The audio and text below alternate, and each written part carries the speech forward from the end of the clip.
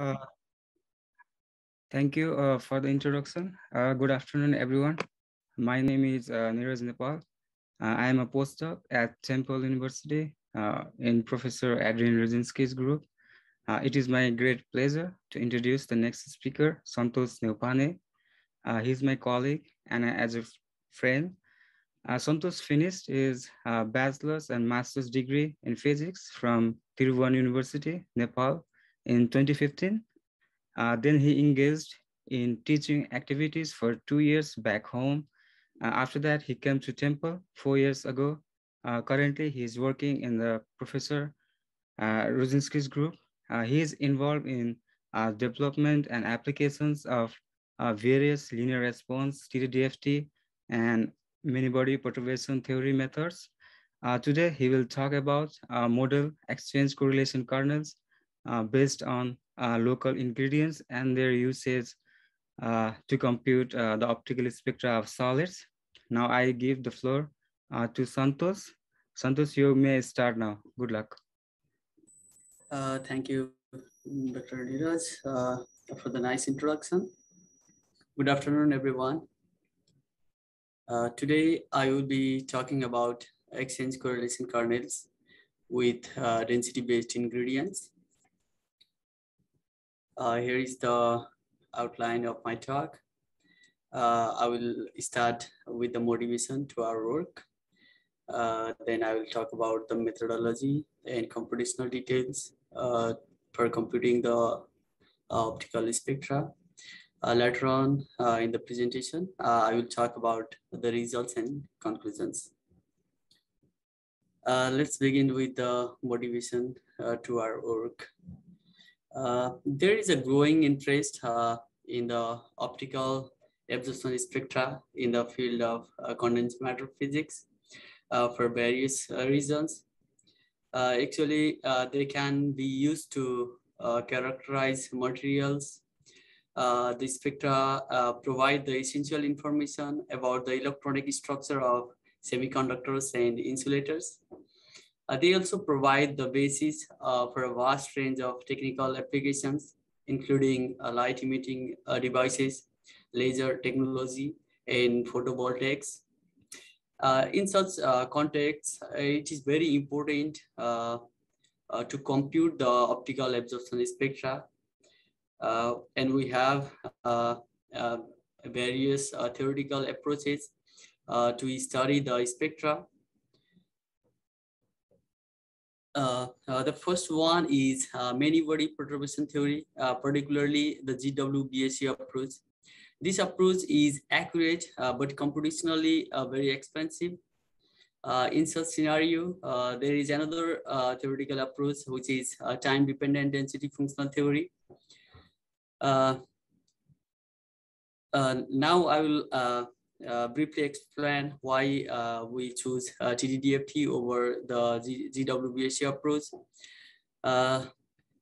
It may not be feasible to explore the optical properties of systems that require supercell and to perform high throughput calculations with the GWBSC approach. However, having the accurate exchange correlations kernel within TDDFT is a good alternative over the GWBSC approach. Some recent exchange correlation kernels give accurate bound excitons for bulk materials.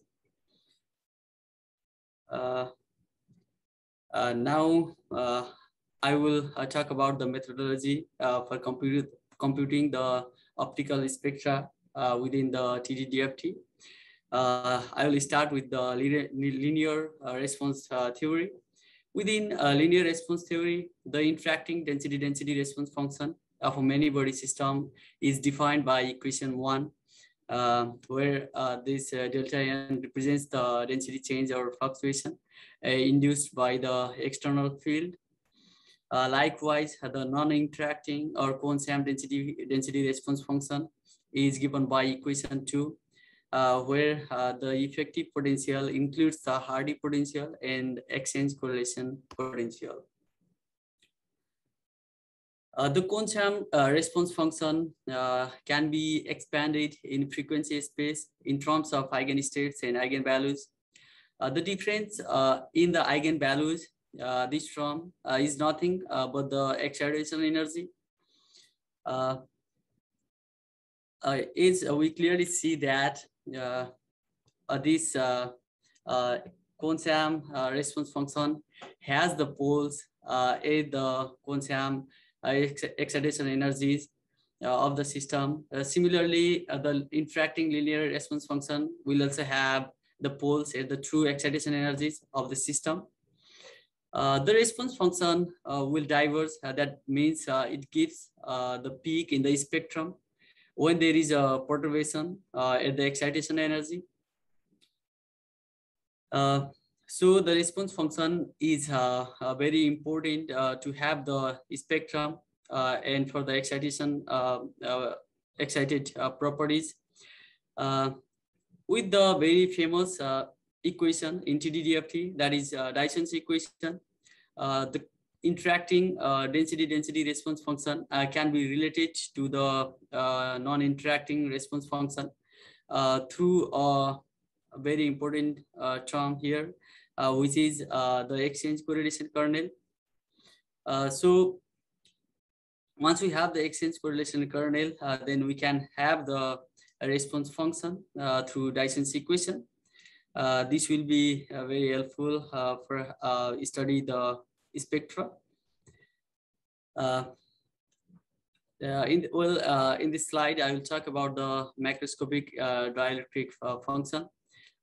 Actually, the optical properties of an arbitrary many electron system are determined by the macroscopic dielectric function at the optical limit given by this equation. That means the inverse of the inverse dielectric matrix at the optical limit is simply the macroscopic dielectric function.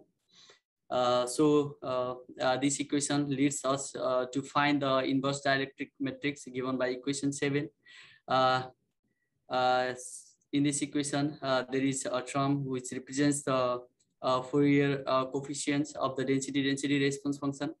That means once we calculate the density response function from this Dyson's equation with the help of this exchange correlation kernel, we will have the inverse dielectric matrix. Consequently, we can determine the macroscopic dielectric function, which will be helpful or which gives us the optical properties of the many electron system. We need to approximate the exchange correlation kernel. Now, in this slide, I will talk about the exchange correlation kernel. Actually, it is defined as the functional derivative of the exchange correlation potential with respect to the density, which is evaluated at the unperturbed ground state density. Actually, the ground state, the exact form of ground state exchange correlation potential is unknown. So the exchange correlation exchange correlation kernel is also unknown. However, accurate exchange correlation kernel can be obtained from many body perturbation theory or by satisfying exact constraints using the paradigm of the uniform electron gas. In the random phase approximation, we set the exchange correlation kernel to 0.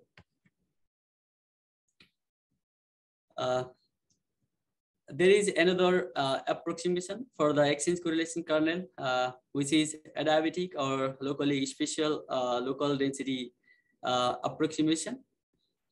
This is the simplest approximation for the exchange correlation kernel. It is the simplest in the sense that it is independent of both wave vector and frequency. The general expression for the exchange correlation kernel in this approximation is given by equation 9. Here, this term is exchange correlation energy per particle of the uniform electron gas. This kernel fails to capture the excitonic effects for semiconductors and insulators since it doesn't have the correct long-range behavior that is the behavior of 1 over q square at the optical limit. Instead of showing this nature, this kernel becomes constant at the optical limit, that is when q tends to 0. In such scenario, there is the Botti et al. Constructed the long-range corrected kernel. They have constructed both version of static and dynamic version of the kernel. Here we emphasize only on the static version. The general form of the static version of the LRC kernel is given by equation 10. Here, this term alpha LRC is ultra non-locality coefficient, which is the material dependent term, since it is dependent on the dielectric constant on the material of the material. There is another kernel which is JLM with gap model JGM kernel. The original form of the JGM kernel is approximated is this equation 11. At the optical limit, it also shows the correct long-range behavior. This kernel includes the fundamental band gap is a parameter. When this parameter is 0, then this kernel is accurate for the homogeneous electron gas. With some modification or simplification in the JGM kernel based on the original previous work, the Terenjev et al. Proposed a new kernel whose name is JGMS kernel, which we also use to obtain the optical spectra in our work. Also, the work from Terenjev et al. Uses a density gradient in their kernel, and they name the kernel JGMG. In this slide, I will start talking about non-local energy optimized kernel, the new kernel. Here is the short range version of the kernel. This is exchange-like kernel. The general form of this equation, this short range version of the new kernel is given by equation 12 in this slide. Here, the imported term J sigma is nothing but the ratio of von-Weizsäcker kinetic energy density to the Kohn-Sham kinetic energy density. In this version of the new kernel, there is a C parameter, which is very important. It is included because the random phase approximation underestimates the correlation energy. The inclusion of this C parameter in this version of the new kernel provides a unique fit to the exact second order exchange contribution to the correlation energy for the uniform electron gas. Although the short range neo kernel improves the structural and energetic properties of the materials, it doesn't satisfy the proper optical limit, which is necessary for the excited state properties. That leads us to construct another version of the neo kernel, which is the long range version. We constructed this by this kernel by satisfying some exact constraint for the optical limit, and the general form of this kernel is given by this equation. Here we include the important parameter. We call this screening parameter, whose value is greater or equals to 0 and less than 1. And this parameter can be constructed using the GGA ingredient or meta GGA ingredient. The inclusion of this screening parameter helps us to describe the more inhomogeneous environment. The long range behavior, that is 1 over q square at the optical limit, was absent in the short range neo version of the kernel. The inclusion of this kernel also remove this and the long range corrected the correct long range behavior is also included in this person.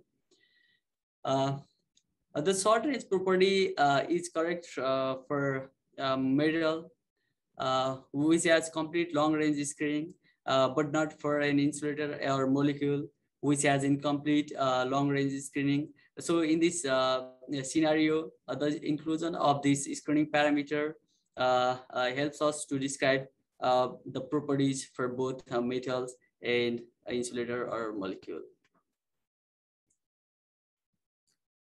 Now, in this slide, I will talk about the screening term, how we construct it. Actually, first we use the Levin-Liu model to relate the dielectric constant of a solid to its band gap. And we have this equation. Here in this equation, this is the fundamental band gap. But we define a local band gap in the spirit of Krieger et al. Yeah, with this equation. And with the help of equation 13 and 14, the new kernel yields the screening term given by this equation 16. Instead of using this screening term directly, we will use the screening term in this form to remove the divergence issue. Then we simply replace the value of y from this equation by this term beta times x to the power 4 for the correct exchange like scaling, and we will have the final version of the form of the screening term is given by equation 17. Based on the two local ingredients in the new kernel, we'll have two forms, and the screening parameter finally have this form where this Ax can be both like a GJ ingredient or the meta GJ ingredient, and these two parameters beta and eta can be tuned to the optical spectra. Here is the computational details of our work. We use the AVNet codes for the ground state properties or DFT calculations, and we use the AMBO codes for the excited ones. We choose the energy cutoff is 16 Hartree. We choose the number of G vectors is 113. We choose the K-mesh of 16 by 16 by 16 Monkhorst pack. The SCF tolerance was taken is 10 to the power negative 6 Hartree. The total number of occupied and unoccupied bands are 60. The Kohn-Sham response function was calculated in the framework of Caesar operated corrected density functional theory with this implementing with this where this term is the experimental fundamental band gap. We did this because obviously the density functional calculation underestimate the band gap. Now that I have described the methodology and the computational details for our calculations to the for the optical spectra, and now I am going to present the results of our work. Actually, first we found the values of optimal values of beta and eta for both versions of neokernel with the help of contour plots shown in figure 1 and figure 2. This is for the figure 1 is for the neo-action version for the material silicon carbide, and this is for the same material but for the different version of neokernel, which is neo-X2. So what we did actually is we find the minimum deviation of the ultra non-locality coefficient of the neokernel with respect to that of the LRC kernel. in the contour plots, the different regions, the different color represents the different regions of deviation. Obviously, this region is the region of minimum deviations, and they are the points which give us the minimum deviation of alpha with respect to alpha LRC, and the values corresponding to these points. We find the optimal values of beta and eta. We did the same kind of analysis and find the values of beta and eta for new X2 version as well. This is similar plots for another material, which is aluminum phosphide. This is for the new X1 version, and this is for the new X2 version. We did same analysis to find the optimal values of beta and eta. This is the contour plots for another material, diamond, and we did the same analysis to find the optimal values of beta and eta. Here in this slide, in the table 1, we present the set of optimal values of beta and eta that gives the lowest deviation of alpha with respect to alpha LRC. This column represents the values for alpha LRC for the materials we studied, and these are for the values of alpha for neokernel. We clearly see that these are pretty much close to each other, and these are the values of beta and eta we took for our to calculate the optical spectra, which we have found from the contour plots. And in table 2, we present the experimental and calculated values of the dielectric constant. These are the experimental values, and these are the range of the calculated values of dielectric constants. We present the range of the values here because these are not only for the optimal values of beta and eta. We present the whole set of beta and eta for the values of dielectric constant here.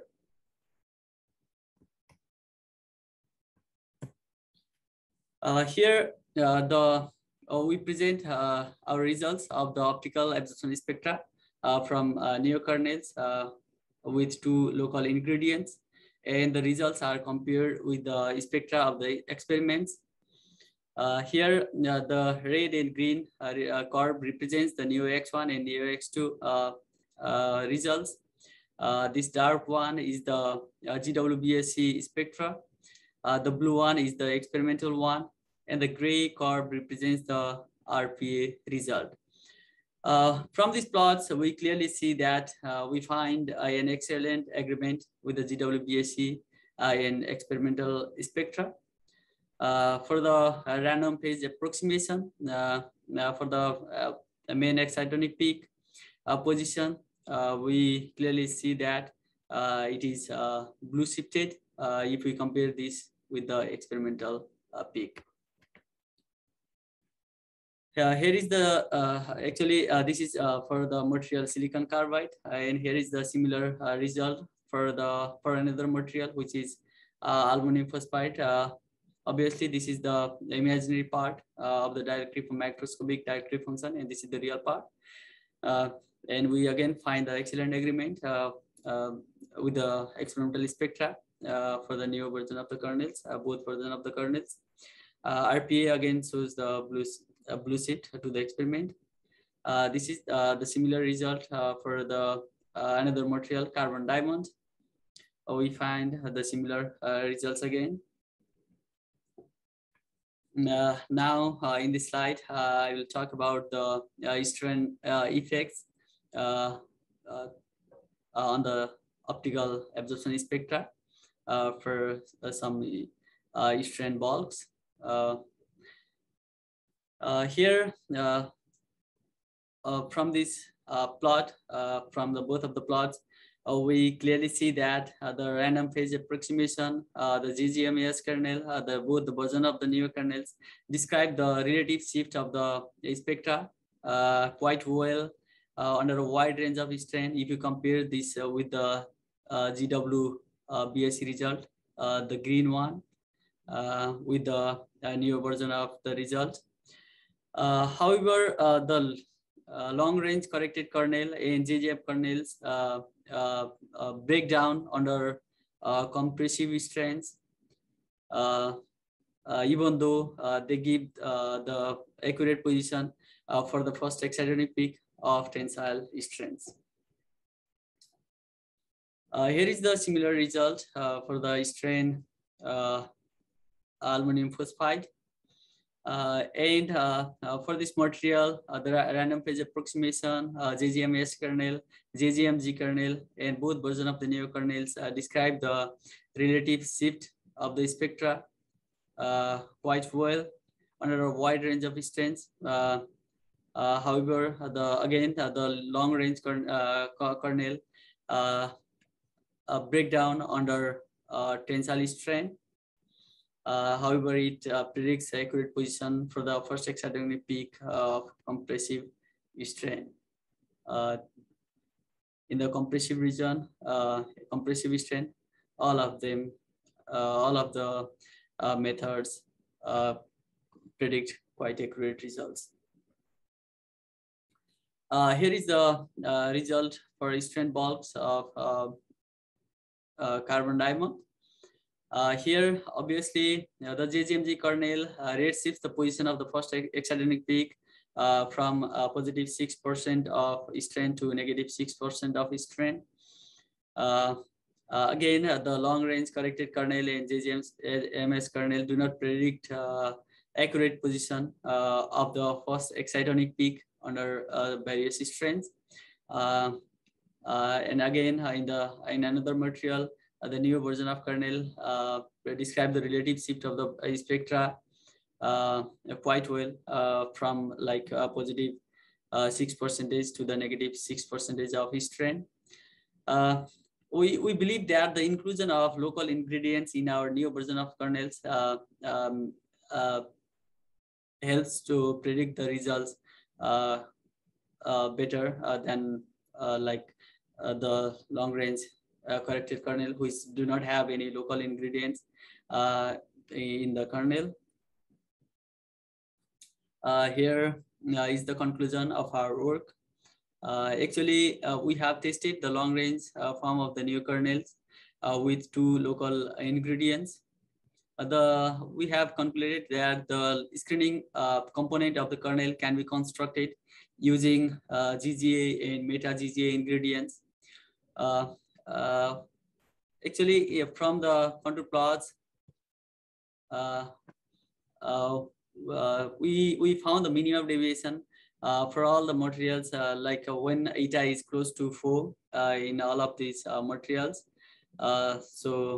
This is another conclusion of our work for the GGA ingredient or the neo X1 version. The tuning parameters beta and eta are closely related, as I already described from the contour plot. Also, we find an excellent agreement with the GWBSC spectra within the neo kernels for both strained and non-strained bulks.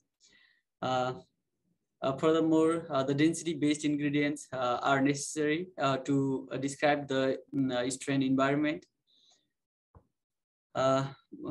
There is another conclusion, which is neo kernel is a static kernel, and to capture the proper optical limit required for the wide gap insulators, we need a genuine interplay of local field effects and frequency dependence. I have told that we found that eta equals to 4 provides accurate spectra. That means our screening parameter term is 1 parameter free. I mean, they have beta and eta as parameters. If eta is 4, then it is 1 parameter free. There is only 1 parameter, which is beta. Our goal is to make our kernel that are parameter free. To do so, we need some further test to do our new kernel parameter free. At the end, I would like to thank my advisor, Professor Adrienn Ruzsinszky, Professor John P. Pardue, Professor Hang Tan. I'd like to thank Dr. Niraj Nepal for all the help. I'd like to thank Dr. Santosh Adhikari, and my friend Siki Ruan and Bimal Neupane. I would also like to thank my funding agency, and I would like to thank Owl's Nest for providing all the resources to do the calculations. Thank you everyone.